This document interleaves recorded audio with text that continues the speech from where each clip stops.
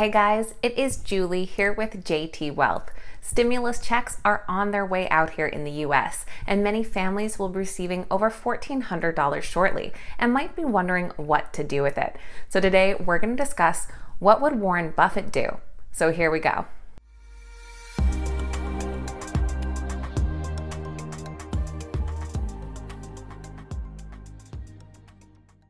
All right, guys, welcome back and thank you so much for being here. As I said, stimulus checks are on their way. Many people already have those deposits pending in their bank accounts. So today we're going to take a look at some of the old advice from Warren Buffett and figure out what exactly he would suggest doing with an income of cash like this. Just before we get into all of that, this is your friendly reminder that if you enjoyed today's video, make sure you hit that thumbs up button and leave your thoughts in the comments down below. Don't forget, you can now also check me out over on the TipRanks YouTube channel, where daily, Monday through Friday, we are doing a pre-market update where we're sharing with you everything you need to know before the opening bell. So make sure to head on over there and check it out.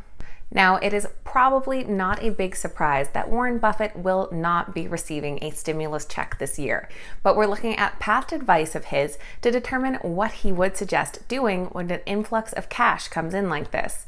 We're also going to take a look at a few of his favorite stocks as possible investment choices. Now, I am pleased to say that this first piece of advice from Warren Buffett is in line with advice I've given in previous videos, and that is whenever any extra money lands in your lap, your first move should be to pay off credit card debt.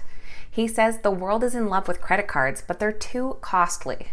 Credit card debt is a killer. That interest rate is typically always in the double-digit arena, mostly between 19 to 25%, and those interest costs can kill you. So focus this lump sum on any short-term debts that can free up some monthly cash flow and get you out of that hamster wheel of interest-only payments on a credit card.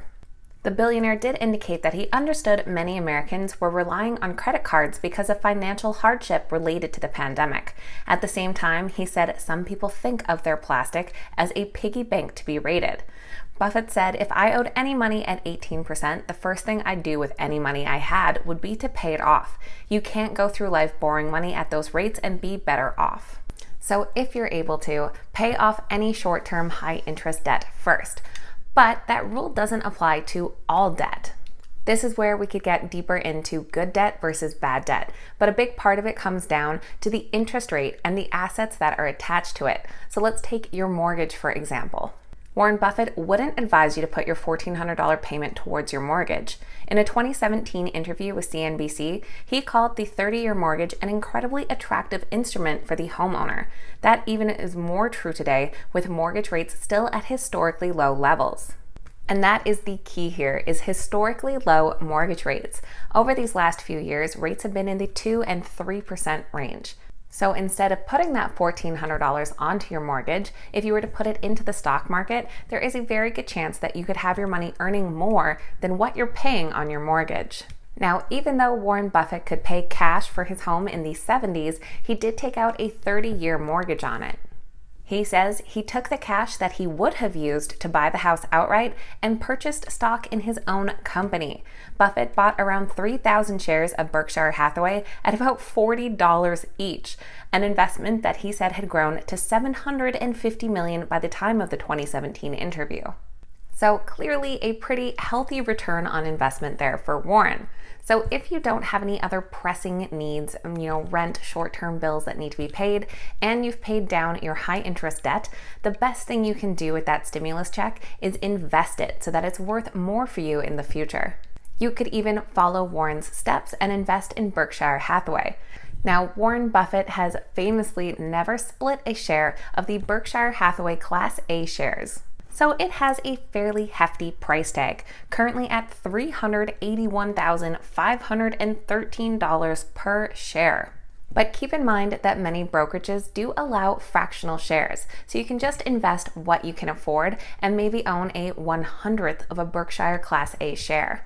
I know though that can seem very daunting, so let's take a look at the top 5 holdings within Berkshire Hathaway Class A as possible investment choices.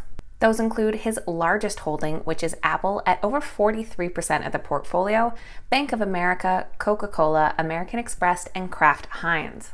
Taking a look on TipRanks, what analysts are saying about these stocks. Apple comes in as a moderate buy, currently trading at $125. The average upside potential is about 20%. We did see one analyst update their price target today with a $175 price target for about a 39% potential upside. We have Bank of America, currently priced at $37.71. They do come in as a moderate buy. However, the average price target is a negative downside right now. That is due to a handful of buy ratings and hold ratings all from about 2 months ago, which the stock has now exceeded in price, causing that potential downside. Our more recent ratings, we see some more upside potential, with the most recent coming 8 days ago from Societe Generale with a $41 price target for about a 10% potential upside. We then have Coca-Cola trading under the ticker KO at $51.21, also coming in as a moderate buy with an average price target of $57 for about an 11% potential upside. We then have American Express under AXP trading at $143 per share. It comes in as a moderate buy, and again, we have a price target that is actually about a 10% potential downside.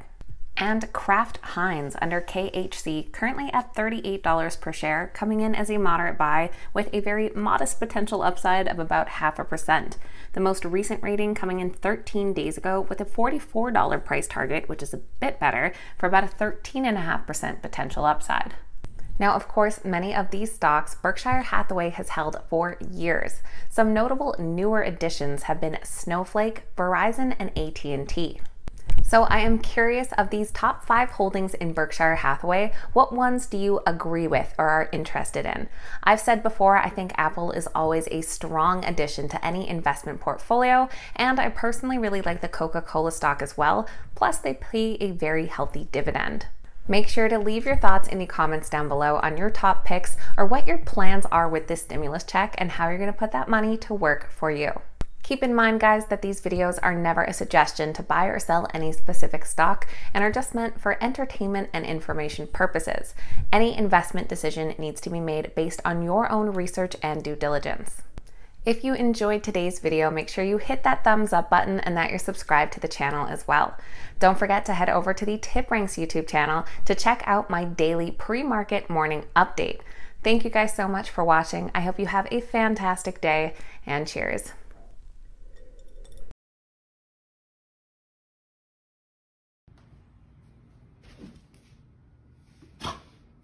What are you doing?